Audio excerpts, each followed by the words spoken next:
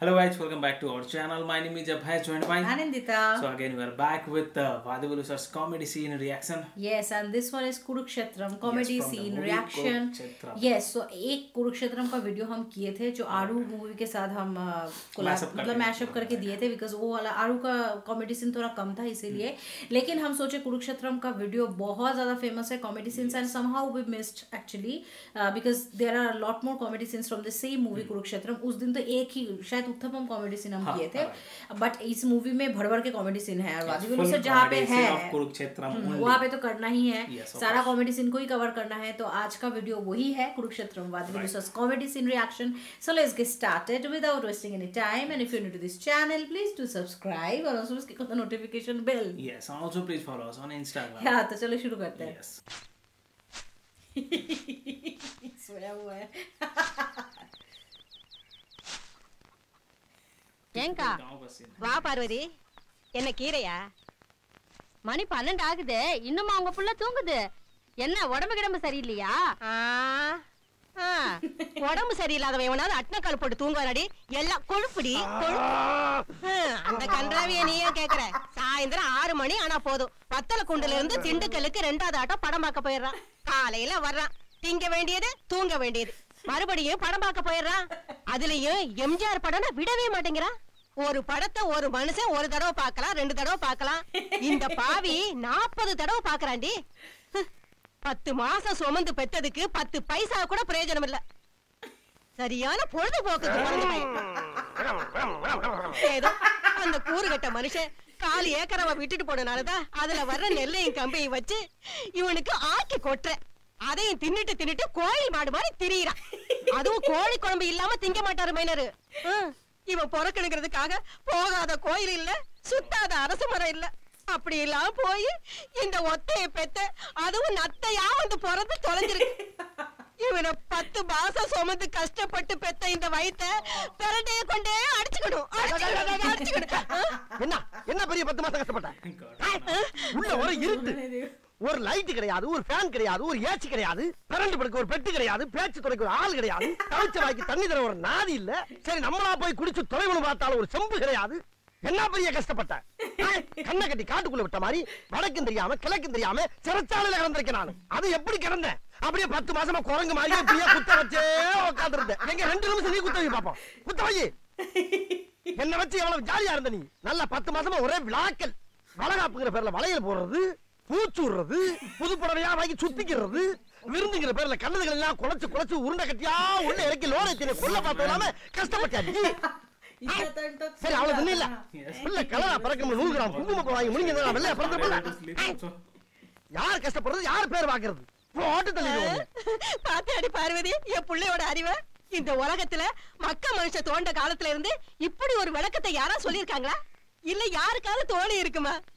இவ்வளவு சிந்திச்சுக்கிட்டு தானே இந்த பயப்புள்ள இந்த வயத்துல கிடந்திருக்கா என்ன பத்தி ஐயா என் அப்பு இங்க பாரியா உனக்கு இருக்கிற அறிவுக்கு நீ எங்க வேலைக்கு போன இங்கே கிட உனக்கு கடைசி வரைக்கும் நான் சோறு போடுறேன் வேணாம்மா வேணாம் என்னைக்கும் வாயால என்ன நீ அறிவாளின்னு ஒத்துக்கிட்டியோ அதுக்கப்புறம் நான் இங்க படுத்த மரியாதை இல்ல நான் இப்பவே மெட்ராஸ் போய் இந்த அறிவை யூஸ் பண்ணி நிறைய பணம் சம்பாதிச்சு கொண்டாந்து மடியில விட்டு அள்ளிக்க மெட்ராஸுக்கு போற ஐயோ நீ அங்க போய் கஷ்டப்படக்கூடாது இந்தா இதுல 5000 ரூபாய் இருக்கு வச்சுக்க 10 சொல்லி அனுப்பு வேணாம்மா நான் அந்த கோடாங்கிற மாதிரி ஒரு 5000 ரூபாய் கணக்கிட்டு இருக்கேன் அதை வாங்கிட்டு நான் மெட்ராஸ் போறேன் நீ வச்சுக்க எனக்கு துணிமணி எடுத்து ரெடி பண்ண உடனே போற என் புள்ள ரோசக்கார அவங்கள மாதிரியே இருக்கிறா சரி நீ கிளம்பு என் புள்ள ஊருக்கு போறான் அவன் அனுப்பி வரேன்க்கா எப்படியோ மெட்ராஸ் வந்தாச்சு எம்ஜிஆர் சமாதிக்கு எங்கிட்டு போறது உசுரோட இருக்கிறவருக்கு எதுக்குடா சமாதி கட்டினீங்க நேத்து கூட அவரை படத்துல பார்த்துதான் வர்றேன் சென்னை மாநகராட்சி தங்களை அன்புடன் வரவேற்கிறது வணக்கம் தம்பி வணக்கம் வாங்க என்னையா அது சென்னை அன்புடன் வரவேற்கிறன்னு சொல்லி வாய் மூடல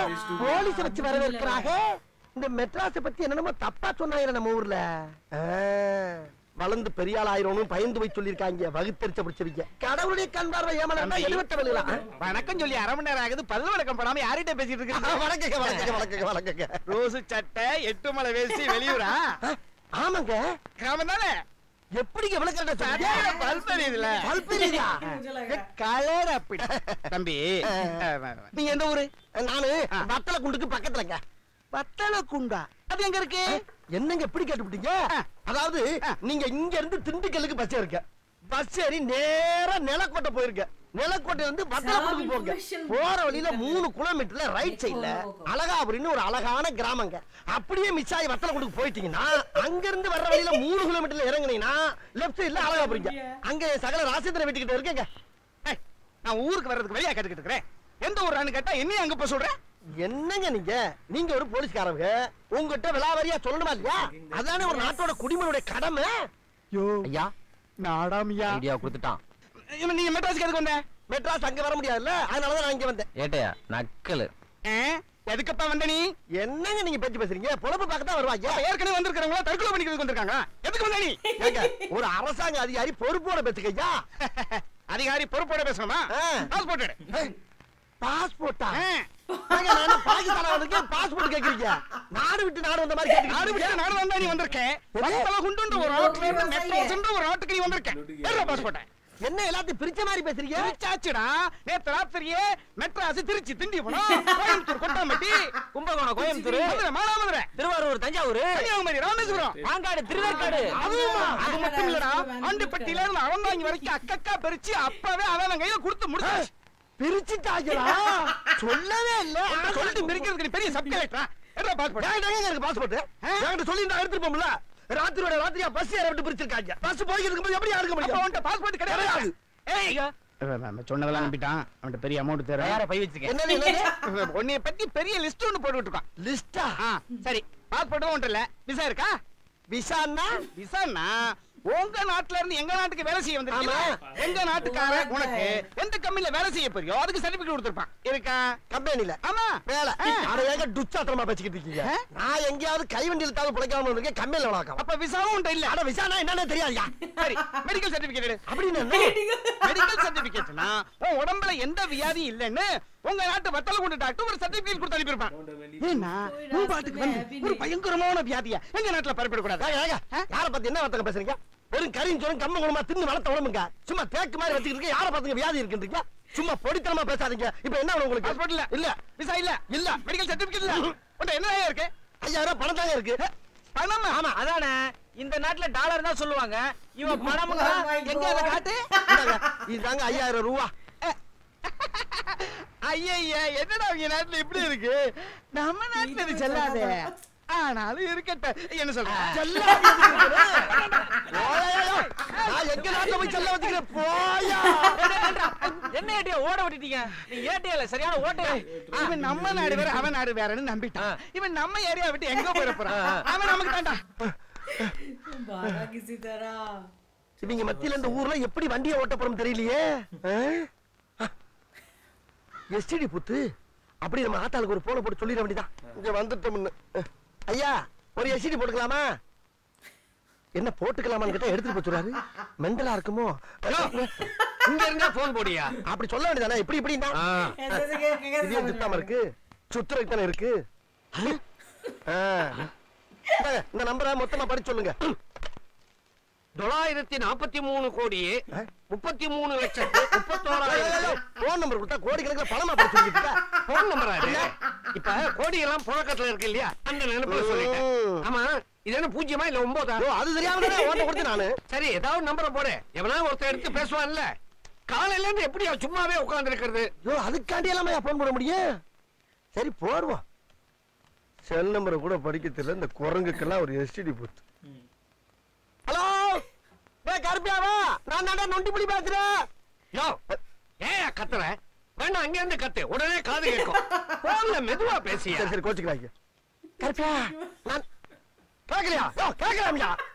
எல்லாம் அந்த கடைக்கார பையனாலதான். நான் தாண்டா நொண்டிப்புடி பேசுறேன். எங்க இருக்கிறீங்க?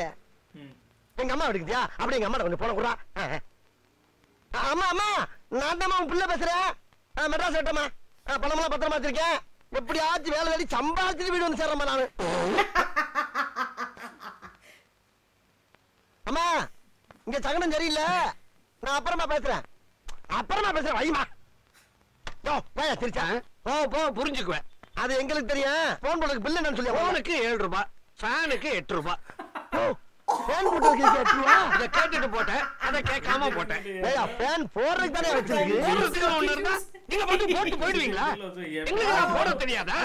இதுக்காக கையாலேயே விசிறிக்கிட்டு இருக்கேன். ஏண்டா கரண்ட் பில் என்ன உங்க அப்பா நான் கொடுப்பா? ஐயா ஃபேனுக்கு இம்புட்டு காண்டு கரண்ட் செலவாயிருக்குமா? அதுக்கு என்னமோ நீ கரண்ட கண்டுபிடிச்ச மாதிரி கத்துற. ஓஹோ நீங்க அப்படி வரீங்களா? ஐயா நான் கரண்ட கண்டுபிடிக்கல. கரண்ட கண்டுபிடிச்சது யாரு? அவன் பேர் என்ன? ஐயோ என்ன அடிக்கிறீங்க இந்த ஊர்ல? இரியா சொல்றேன். கரண்ட கண்டுபிடிச்சாலயா அவன் பேரை வச்சுக்கிட்டாங்க. அவன் பேர் தான் என்னங்கற? அட பாவியலா இப்பதான் பஸ் விட்டு இறங்குனேன் அதுக்குள்ள வரிசையா பஞ்சாயத்தாடா. பஸ்ல வந்தியா? இப்ப மாத்திர பாரு. பஸ்ஸ கண்டுபிடிச்சவன் பேரு என்ன? பஸ்ஸ கண்டுபிடிச்சவன் பேரா? ஐயா பேசாம ஊர்ல சினிமாக்கள்லாம் பாத்துக்கிட்டு இருந்திருக்கான் போல இருக்க. சினிமாவெல்லாம் பாப்பீங்களா? பாக்க கூடாதா? இப்ப பெருசா மாத்திர பாரு. எது? சினிமாவை கண்டுபிடிச்சது யாரு? சொல்றியா சினிமாவை கண்டுபிடிச்சது ஏவிஎம் மெய்யா பிச்சைக்கு யாரு? இத மட்டும் கரெக்டா சொல்ல தெரியுது இல்ல? இதையும் சொல்ல மாட்டேங்கிற? ஆமா இரு இப்படி கேள்வி மேல கேள்வியா கேக்குறிய. இதுக்கு முன்னால என்ன வேலை பார்த்த நீங்க? நான் ஒரு காலத்துல வாத்தியாரா இருந்தேன். அதை விட்டு இப்படியா இங்க வந்த? நான் பேசினது அப்ப யாரும் கேட்கவே இல்ல. அதனால ஒரு டெலிபோன் பூத்த ஆரம்பிச்சு மத்தவங்க பேசுறத கேட்கணும்னு உட்கார்ந்துட்டேன். நீ வந்த பேசிட்டு மூடிக்கிட்டு போக வேண்டியதானே. இதையும் போட்ட. இப்ப சொல்லு கரண்ட கண்டுபிடிச்சது யாரு?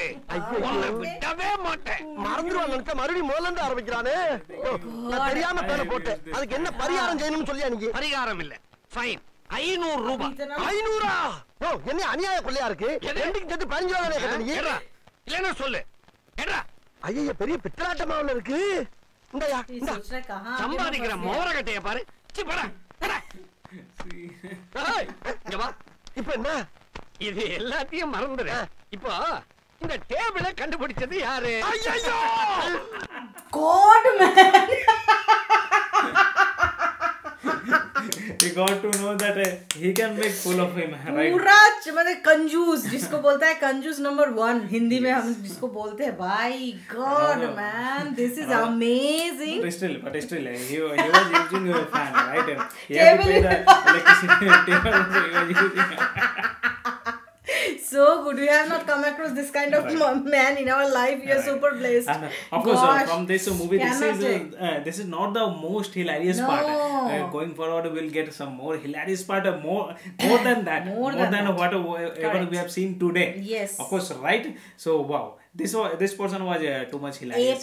Epic. It was epic. All the scenes of Vadivelu sir's each and every both movies the police they were trying to make full of him, right? हाँ, but Visa, brilliant. passport. मतलब बहुत कुछ बोला. मतलब इतना ज्यादा मजेदार सीन था कि क्या बोले. Kurukshetram already is a famous movie and it's a super hit comedy. Comedy only. Yeah. People already have told. Even we got a lot of requests also, but yes, somehow we couldn't do earlier the Kurukshetram ka comedy scenes. But yes, we have done a lot of Nagara Marapukam, a lot of movie scenes we have already covered. But हाँ कुछ ऐसा miss out हो गया था. This is one of them actually. Yes, Kurukshetram, it's not a miss out. We have to do it, so right? Much ultimately we have to do each and every movie. So don't worry about it because you know like this is actually is making our day. Today is like today is Sunday, right? So you guys are also in the mood of having good videos from us. So today we thought okay, we have selected a nice At this video. moment people might be thinking about tomorrow is Monday, so again we have to join office and hectic day will start. So let's end this weekend with this amazing laughing content along with us, because I know that you guys love us a lot. You guys already we have come across one subscriber just persona day before yesterday. तो उसका नाम था Nitin. This video is to you, Nitin. This video he used to work in a cafe nearby. In a cafe nearby. He's a very good person and he has taken a picture also with us. We are so blessed to have him. And yes, ये video आपके लिए है Nitin specially and आप सबके लिए है basically. तो yes, I hope that today's night is very good for you. Laughing and a good sleep. Okay, ताकि कल सुबह अच्छे से आप लोग दिन शुरू कर सको. So yes, that is it for today's video. इस वीडियो का by the way और भी 2 पार्ट आई थिंक होगा. Yes, most probably 2 पार्ट होगा. We will be covering that also. And yes, अगर आप हमारे चैनल पे नए हैं तो प्लीज डू सब्सक्राइब because हम ऐसे वीडियोस हमेशा डालते रहते हैं. And please if you have not subscribe do subscribe because subscription में तो कोई पैसा लगता नहीं है एंड हमें भी अच्छा लगेगा हमारा फैमिली ग्रो होते हुए देखने, क्योंकि व्यूज तो अच्छा होता है. You guys love us a lot, that is तो for sure. love our content, but why you guys are not subscribing? Please do subscribe. हमारे चैनल को थोड़ा सा बड़ा करने में हमारी मदद कीजिए Please do subscribe, and also if you like this content, click on the like button and also share this video with your friends and family. See you in the next video. Till then, bye.